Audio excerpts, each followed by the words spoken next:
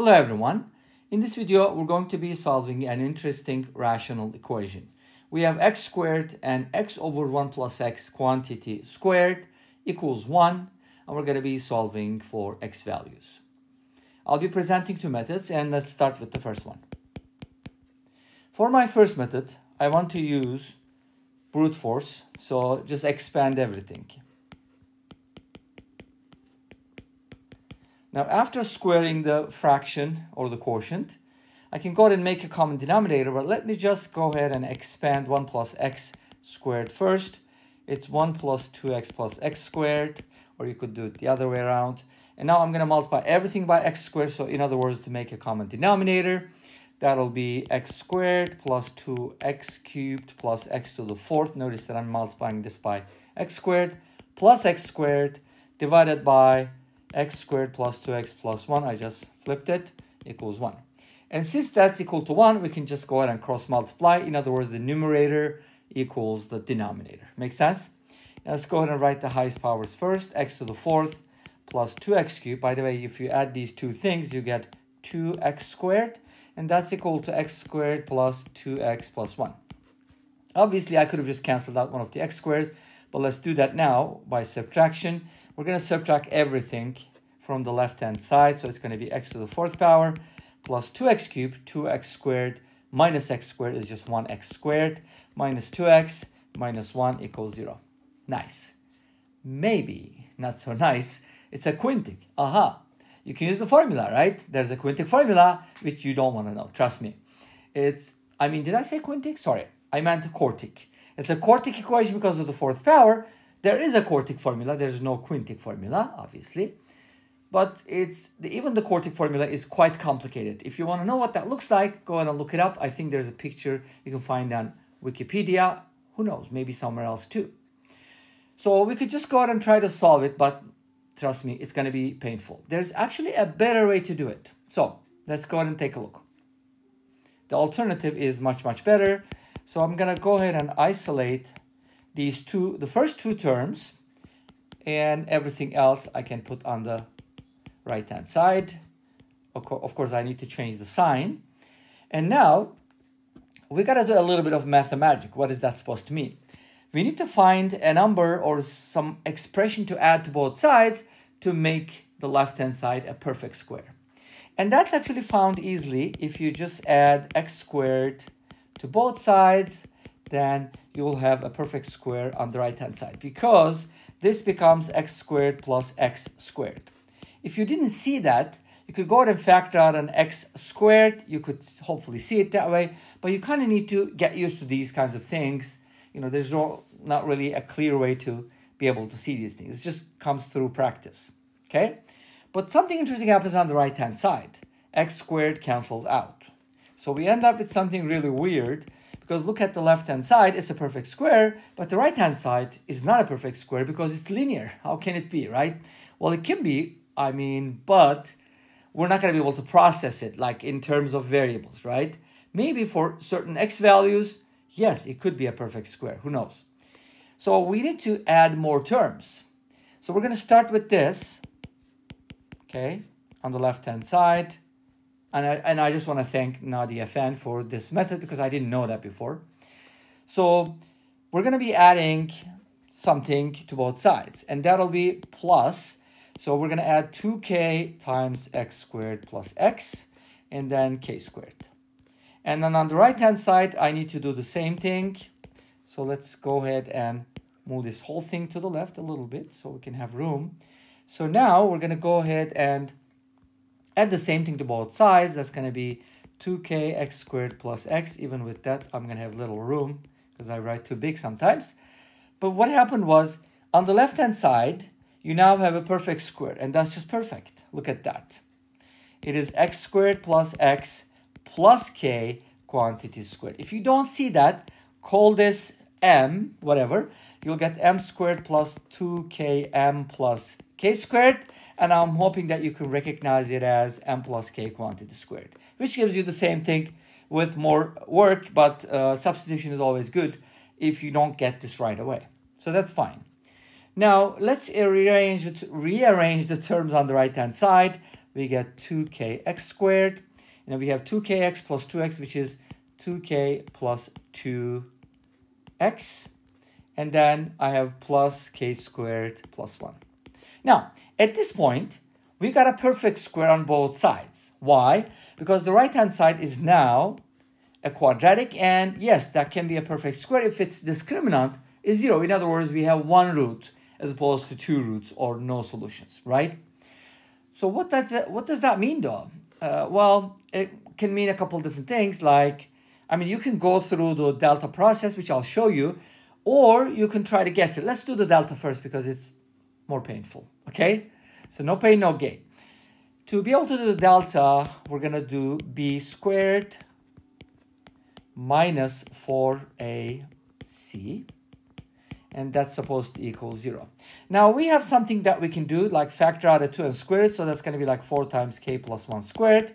And let's put this on the right hand side, 4 times 2k times k squared plus 1. Nice, because the 4 cancels out, we have a much simpler equation. K squared plus 2k plus 1 equals 2k cubed plus 2k. Let's put everything on the, maybe keep it on the right hand side, it's probably better. I want to make this positive. So we have 2k cubed, bring the k squared as a minus sign. These two cancel out. Uh-oh, that's pretty interesting, right? Now, one of the things that I always mention, almost always mention in my videos, if you have a polynomial, check the sum of the coefficients first. Why? Because look at this, 2 minus 1 is 0. You know what that means? It means k equals 1 is a solution because it satisfies it. So that's a good thing, k equals 1 works. Yay, let's go back and plug it in. Wait a minute. Why does k equals 1 work? Because 2k is 2, so it's not even like a perfect square. By the way, I'm not talking about 2k NBA. It's just 2k. I mean, 2k or not 2k. Oh, well, it didn't work. Sorry about that. But idea is 2x squared is not a perfect square. Well, who said so? It is. Square root of 2, if you go to the irrational world, it's going to work. But let's go ahead and approach it differently. I mean, k equals 1 works. You know that. Now let's go ahead and verify it a little differently. Something that'll help you here. Again, that's something that I learned from Nadia Fan and possibly other viewers. They share with me these beautiful ideas. Always feel free to share what you know. Is that I notice here that there's a common factor of 2 and there's a 2 here. So why not factor out a 2 and write this as kx squared plus k plus 1x plus k squared plus 1 all over 2. Now, this doesn't matter. The constant term can be taken care of as long as k squared plus 1 is even. Uh-oh, that means k is odd. You know what that means? K equals 1 might work because that makes it 1x squared, which is good. But at the same time, it makes it 2, so you get x squared plus 2x plus 1, which is indeed a perfect square. You see that? It's beautiful. So let's go ahead and now replace k with 1 on both sides, and we'll get to the same point. Let me show you real quick. We found out in 2 ways that k is equal to 1. Great. Now let's go ahead and plug it in and take advantage. K equals 1 implies that x squared plus x plus 1 squared is equal to 2 times x squared plus 2x plus 1, as you saw. And now we can make it even better because now notice that the right-hand side can be written as square root of 2 multiplied by x plus 1 quantity squared. By quantity, I mean the product. Make sense? Now we have 2 squares on both sides or either side. So we can kind of square root both sides and look at the plus minus, because if a squared is equal to b squared, that implies 2 things from absolute values, a equals b or a equals negative b, right? Think about it. So now we have the following solutions. X squared plus x plus 1 is equal to root 2 times x plus 1. Let's go ahead and work it out, and we'll get back to the negative solution. I mean the negative version. This will become root 2x plus root 2, and then we can go ahead and put everything on the same side, like 1 minus root 2 is going to be the coefficient of x, and then 1 minus root 2 will be the constant term. Now we can solve this using the quadratic formula, negative b root 2 minus 1 plus minus the square root of b squared, which is 1 minus root 2 squared, minus 4ac, that's going to be 4 times that. And if you simplify this, you should get a solution. I'm not going to do it because I'll show you the solutions from Wolfram Alpha, which was able to solve it, by the way. Good job. All right, so the other solution is very similar, so I'm going to leave it as an exercise, but just go with the negative b. and you'll get the solution. Make sense? Okay, great. Let's go and talk about the second method because it's really cool. But you'll get to decide which one is better, right? So x squared plus x over 1 plus x. And by the way, let me know which method you like better and why. Don't just say, yeah, I like the first one. So here's how the second method works. It's really cool because it's applicable to many problems like this, especially the ones that appear on math competitions. Because this problem is, what is it called? The right word is contrived, right? Okay. It's been designed that way. So I'm going to call this y, and you're like, why are you doing it? Don't question why. And now when I do that, of course, I get something interesting from here. X equals y plus yx. Let's get to it later because I want to write the result. So by assuming that I get x squared plus y squared equals 1. I mean, who would just go from a single variable to multiple variables, right? Like this. We had a single variable, but we couldn't solve it because that was too hard. You've seen it, right? The core tick was crazy, sort of. But now we have a system which is easy to solve. You know how? Take the first equation, which is this one. And I'm going to write it as x minus y squared. Notice I didn't pick x plus y. Plus, because that's a minus sign, plus 2xy equals 1. We know that x minus y is the same as xy. So why not replace xy with x minus y and call it d? So you get d squared plus 2d, or not 2d. Again, that didn't work. But anyways, you get the idea, equals 1.